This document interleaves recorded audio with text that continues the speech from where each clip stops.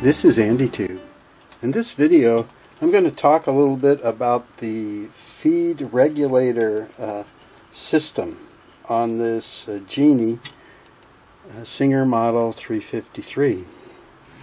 And again, I want to thank Rita M., a faithful viewer of my channel, who brought up a very good point and question about this Genie, and that was that she felt, and I agree, that the reverse button on this model seems stiff, you know, to get it to work. Now, I don't have any rubber feet on the machine right now, you know, so that's part of it, but I told her that I would investigate because I was curious. So that's what this video is about. Now, before I take a closer look at Genie feed system, I want to just talk about the feed system in general. Okay, so these are parts from a Rocketeer.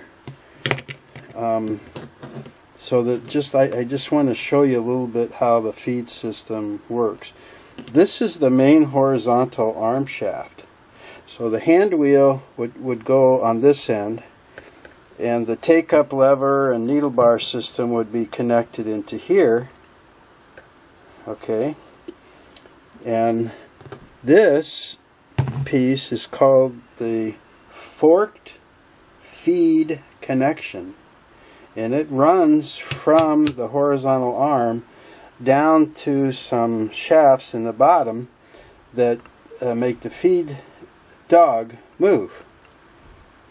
Okay, and this is the feed regulator, this part right here, and this is the bolt that bolts through the machine at the below the hand wheel to hold the regulator.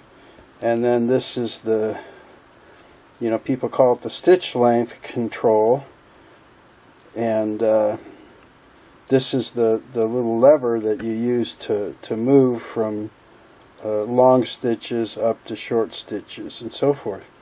So the way this, there's one more part here I want to show you. This elliptical, take a look at it. Let's see if I can get it kind of on here. You see where the shaft is going through? It doesn't go through in the center. See how there's just a little space here between the shaft hole and the end? But on the opposite side, look, there's like about a ½ inch. So you see that it's not centered in there, it's eccentric.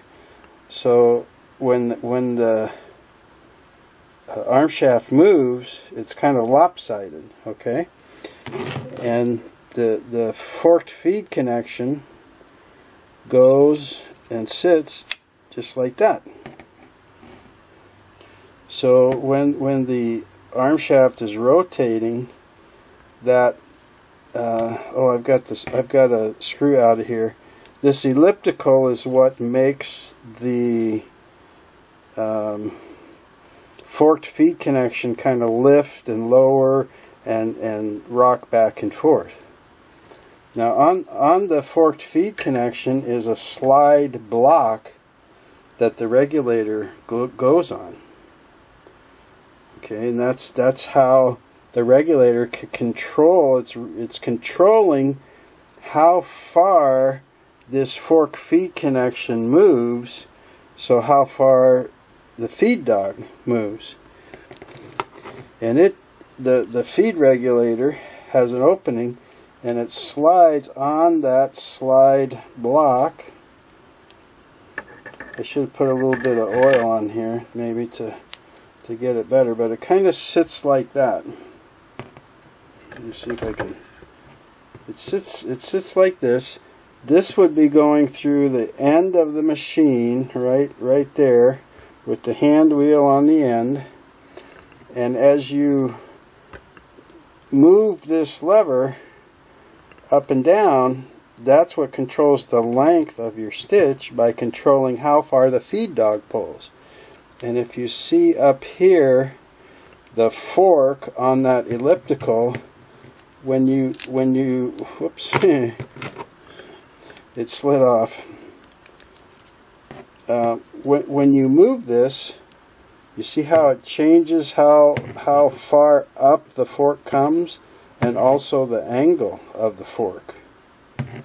Okay, so that's the feed regulator, and it controls the length of the stitch by controlling how far the feed dog moves the fabric between needle strokes. Okay, so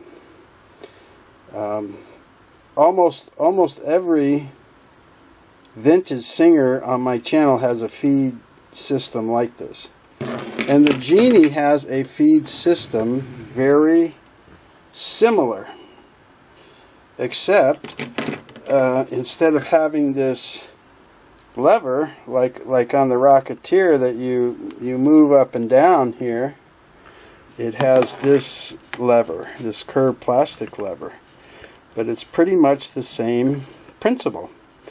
When you're moving this lever, there is a feed regulator inside, and look, there's a screw right there below the hand wheel that screws it in place. Okay, and when you move this plastic lever up and down, it's doing the same thing as this metal lever. It has the same feed regulator like this that goes on a slide block of a forked feed connection. There's a forked feed connection piece of metal in here, just the same. And up at the top of the Genie fork feed connection, it connects to an eccentric just like this. Look, it's just the same kind of system, except this is plastic, and except for the reverse. Now on the old style, you know, when you went down, it was the longest stitch the machine could do. It's like 6 per inch, 12 per inch, 20 per inch. When you went all the way up with this lever, it raised that forked feed connection and changed the angle, and that made the feed dog move in reverse. This does not work that way. This has a push button reverse, and when you push it in, it's moving the feed regulator, and it moves the fork feed connection up and changes the angle to change the feed dog.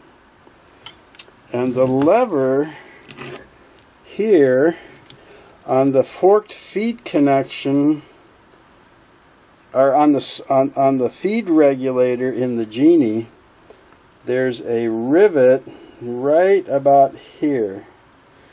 Where's my pointer? There's a little rivet that sticks out right about here. Am I looking at this right? Yeah, it's right about up here. And this push button lever goes in, and it's got a rocker on the bottom, so it kind of rocks, and it's got a little hook that goes over this rivet on the regulator. So when you push, that hook is moving the regulator around, and then there's a spring on it so that when you let go, it pushes the lever back for normal sewing. Okay, and one thing I had always noticed was if you're down here towards the bottom, the longer stitch, you have to push this button a long way. You got to push it way down there to get reverse. If you come up into your middle stitches, like say 15, you don't have to push that lever nearly as far. And if you get up into very fine, like 25 stitches, wow, you just barely push it like 1/8 of an inch to get reverse. And that is because when you're moving the lever, the feed regulator is sliding forward and back on that block. So when you're down in the long stitches, it's moving the regulator this way. So to push it all the way back to get reverse, it's got a long way to go. When you're in the middle, the regulator's about halfway onto that slide block. So if you just push it about a 1/4 of an inch or so, it's enough to move into reverse angle. If you're up fine, the feed regulator's pushed way to the back, which is very close to the angle of reverse, so you just have to barely nudge it 1/8 of an inch to get it to move the last bit on this eccentric to get into the reverse position. So that's the difference. That's why it's got like a push button. I don't know why they couldn't have just made this lever go up all the way in reverse, because everything else, when I look in there, it's just like this, with a slide block and a regulator and a forked feed connection and etc. So I don't know. But on the back side here, I want to show you this screw. So let me readjust the camera so I can sit down here in front of the machine and show you these other parts. Okay, I'm trying a different autofocus thing on my camera here.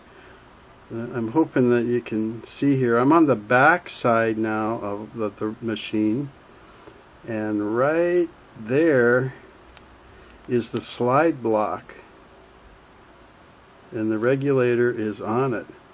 And this silver part down here, this little silver shelf, is like the slide area for the slide block, and this rounded off piece is the bottom of the feed regulator, and there's the screw that screws in the feed regulator to hold it, right? And this silver here is the forked feed connection. Okay, and this plastic circle is how the stitch length lever is mounted onto that. That plastic circle goes around the bushing that holds the feed regulator into the body of the machine. And what's different here is, I'll try and take a picture of it.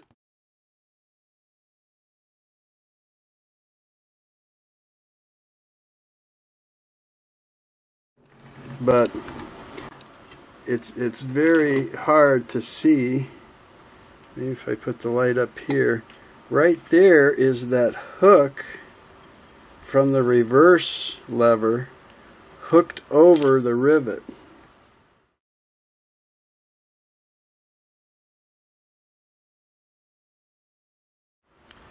On the side of the feed block.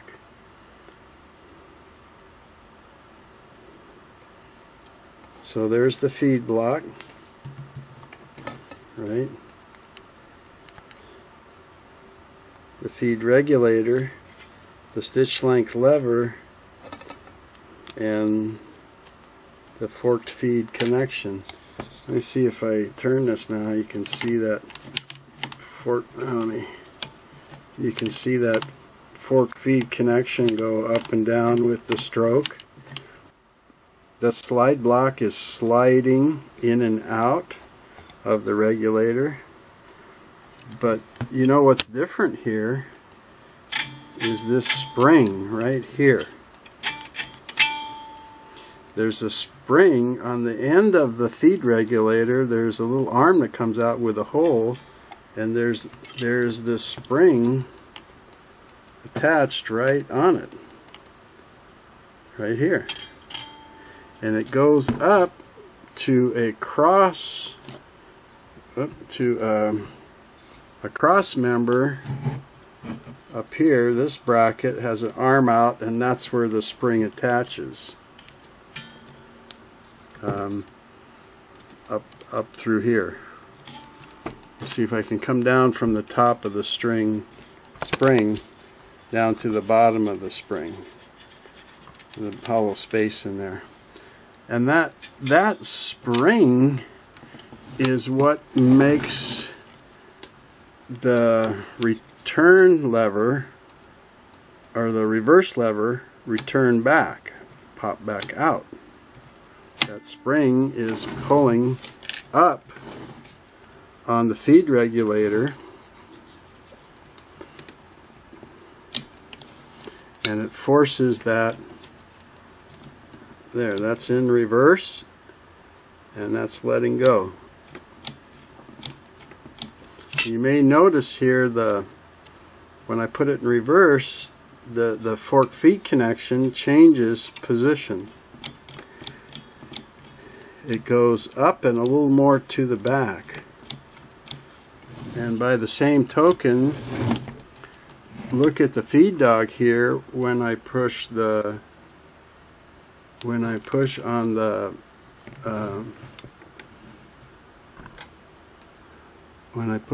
reverse button, let me just get that there. Watch that feed dog. See how it moves to the back too when I put it in reverse? So the fork feed connection movement and this feed dog movement is all very normal when the machine goes into reverse.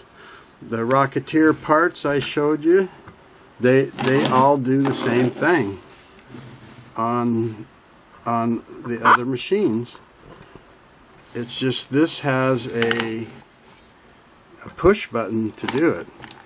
Now, Rita, you've been real patient to wait. I'm almost done with this series, but I wanted to wait until I cleaned and degreased the whole machine to see if part of this hard to push was just a dirty, gunked up, you know, with the slide block and the pivots and the forked feed connection and everything like that. So yesterday I degreased this. You know, I treated it on the bench and cleaned it, gave it a shower in the bathtub and dried it, and I put fresh oil on everything. And I will say that it made it easier to push. Now, it's still very firm to me. Now, if I had rubber feet on here, I think I could push it without the machine moving back. But it still takes a pretty firm push. Like, I want to hold on to something with my fingers to push it. One advantage of this style is that when you put it up in reverse, it just stays there until you take it out. So you can put it in reverse, and you could sew a whole quilt in reverse if you wanted to. But when you're done with reverse, you have to move it back down. But it's nice, you can put it in reverse, use both hands, you know, on your project, and then go back and put it down out of reverse. This, to sew in reverse, you have to hold it in reverse. There's not like a little catch or anything. You have to push it in reverse and hold it, and kind of sew with one hand on your fabric or material or whatever you're doing over here. And you know, as soon as you let that go, that spring snaps it back into forward sewing. Now, if you're just finishing a seam, you know, if you're coming to the end of your seam, you know, and you reach up and put it in reverse for 3 or 4 stitches and let go, it's no big deal. But if you're sewing any length in reverse, which some people are going to say, what the heck are you sewing in reverse? But I see my wife do it, and crafters do it, where they can sew a whole seam in reverse, or they want to go around a corner and come back, or forward into a corner and come back, and it helps when they can have both hands doing stuff. And they tell me that. You know, my wife said I would never want this to do a major sewing because I'd have to hold this in. But I think many modern machines are this way. I don't know. I don't work on too many modern machines, but when I see them in the stores and stuff, I think most of them have some kind of push button or button down here or something that you have to hold it to keep it in reverse. So anyway, Rita, when I cleaned it, it was like, oh, this is kind of working easier now. I noticed that it's a little easier to move. Still very firm. So I'm figuring, is something binding in here? You know, I got it all clean and oiled, so it's not that, but is something out of adjustment? I don't think so, because when I look up above and down below at this forked feed, by the way, let me show you where that fork feed comes down here. It's right here. Here's that. Remember that shaft coming down? So here it is, and here's the there's the rocker. Goes to the feed bar where the feed dog is screwed in right up above here. Okay, so you see that, just so you know where the other end of that is. So that made me think, what I'm getting at is, that made me think that the stiffness, the hardness, is because of the spring. So I said, okay, well, if I take the spring off, then I'll know, right? So let me go in here, and I'll take the spring off. You know how I am, so don't get too close to your screen. This this spring will probably come flying off of here the way I do it. And I try the hook side of this thing. I usually have better luck with, you know, maybe if I put it in reverse, push the reverse button. Where is it here? There. It's going to put a lot of tension on that spring though. Yee! Get it off of this way. Oh, whew. Okay. So I'm just going to let that screw dangle up here now. It's just hanging from the other end, because I want to go in here now and push that lever.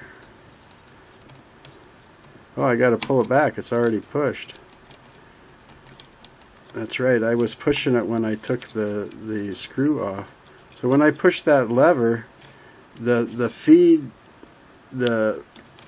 regulator just slides right on that block. Let me turn it around to the front here. Okay. Like I have to pull it back out because it's not being pulled out by the spring. But man, it goes in just like butter. Look at that. If I blew hard enough breath, it would probably make it go in. So there's nothing, that's my point here, is there's nothing in the mechanics of this that makes this hard to push. So for me, it's hard to push because of the pressure of this spring that's going to be pulling it back. Let me get my light around here a little bit. So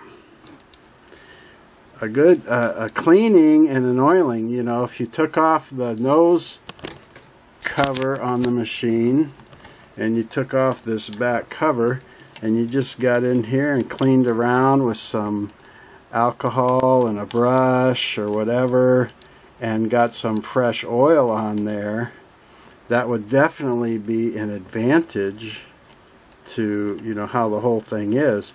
You get oil on the slide and oil right there where the screw comes through the bearing into the feed regulator. But other than cleaning it,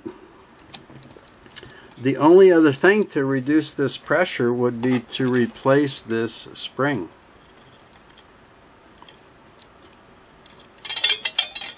And I don't have a device that can tell me the pull required. Like, I don't even know how they measure it. Maybe it's pounds per inch. You know, it's like, oh, it takes 5 pounds of pressure to move this spring, or 3 pounds or 10 pounds. I don't know. But you could take the spring off. You disconnect it here. I'll show you up on top. Well, let me just see if I can do that right now. See if I can move this. Not that lever. Move this lever. Okay. So on this bracket right here, there's 2 little arms that come off. One arm goes down to the feed reverse lever. The other arm just comes out about 3/4 of an inch, and that the spring is connected to it right here. Right there. It's hooked in there. So you could unhook, you know, both ends of the spring, and you could take it to the hardware store and tell them what's going on. So you're looking for a spring of this length that has like less pounds of pull. Now, I can't guarantee this will work, because to me the Singer engineers were pretty smart fellas or ladies, and you know, if they put a spring this strong on there, you think it's because it's required to pull that feed regulator back up into forward position. But that's why it's so strong. They want it to go right back up there. But you never know either, because it was like 1979, and maybe the engineer or the designer called for a 5-pound spring, but somebody said, hey, you know what, we got 300,000 10-pound springs left over from this other model, let's just use those. I don't know, you know, but if you could find a spring of the same length that required less pressure on it, then the reverse lever should be easier to push. And you can, if you can see this space up there, there's quite a bit of room here. I mean, this screw is I don't know, an eighth of an inch or 3/16 maybe diameter. You know, you could put a spring. I keep calling it a screw. You could put a spring that was bigger around and have plenty of room. See? So it would be okay if it was like fatter or bigger around, as long as it was the same length and if it had less pull, you know, you could try it. I don't think what would a spring like that cost? I don't buy a lot of springs. You know, to me it's like a couple dollars or something, but maybe springs are a lot more expensive nowadays. I don't know. But if you like the machine and you did enough reversing, you know, like I remember my mom and aunties and grandma sewing, man, they faithfully reversed at the end of every single seam. Man, I mean, they were like religious about it almost, you know. So you know, if you did enough and this is bothersome enough, you could pull this spring out and take it to a hardware store and tell them the deal. I think that people at the hardware store could use a meter and test the tension or strength of the pull, whatever they call it, on that spring, and maybe find one that had less. And when I say the same length, I guess it could be a little bit shorter because it could stretch, right? You know, but that's about the only way I see to make it a little easier to push. So there we go. Anyway, that's about the feed system and the reverse lever on the Singer model 353 and 354. Thanks for tuning in, and thanks again, Rita, for asking a great question and bringing up a great point of the Genie. Come back and see me. Take care now.